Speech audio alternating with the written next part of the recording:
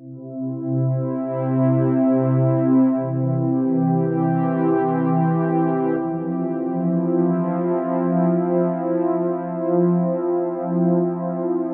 Gagandeep Kang. I'm Director of the Translational Health Science and Technology Institute in Faridabad. This is an autonomous institute set up by the Department of Biotechnology in the Ministry of Science and Technology. So this is a fairly recent appointment, and at THSTI there are many things that I do. But my appointment at THSTI was based on the work that I had previously done on vaccines. This is something that I'm continuing. Now, vaccines are something that is probably the best tool that public health has for prevention of infections after water and sanitation.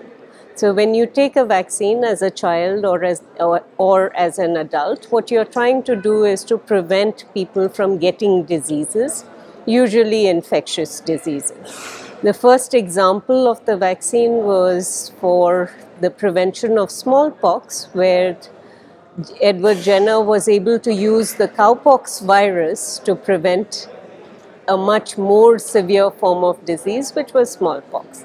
Subsequently, a lot of people have developed vaccines for a lot of things. Vaccines are easiest to make when you can take a whole organism and give it to people, and that whole organism then induces a response which protects people from subsequent infection. Now, if the whole organism is killed, then that organism will not clearly produce disease, but you hope it will make an immune response. It's also possible to give live organisms, but in that case, you have to make sure that the organism has been weakened in some way so that it doesn't cause disease, but still induces an immune response. There are still other vaccines which are made of parts of organisms. So you can take particular proteins of the organism, give that, and then try to induce a protective immune response. So having different kinds of vaccines has allowed us to prevent a number of diseases in children and in adults. Some vaccines work well, other vaccines don't work so well. So if you look at something like measles, for example, you can give 2 doses of the measles vaccine and that person will never develop measles in their life. For rubella or German measles, 1 dose of vaccine is sufficient. But there are other vaccines that don't work very well. For example, BCG, which is given to prevent tuberculosis, only prevents certain forms of severe disease.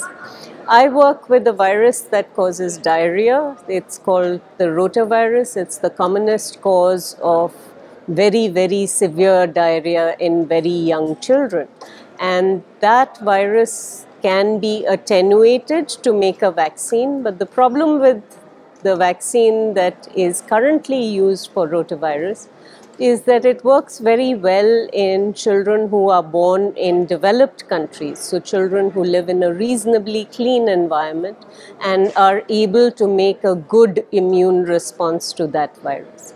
In Indian children, what seems to happen is this vaccine, which is given orally, so through the gut, encounters so much interference along its way that children don't make a good immune response and therefore are not protected from disease to the same extent as children in the West. So what we do is look at why does this happen and what is it that we can do to improve the performance of oral vaccines in Indian children.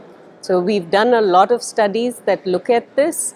So far, we've been unsuccessful, but along the way, we've learned a lot of things about the virus and about the immune response. The part that I like best about being a scientist is being able to ask questions and then figure out ways of answering them myself. So what you read in textbooks is knowledge that has been acquired from other people's work.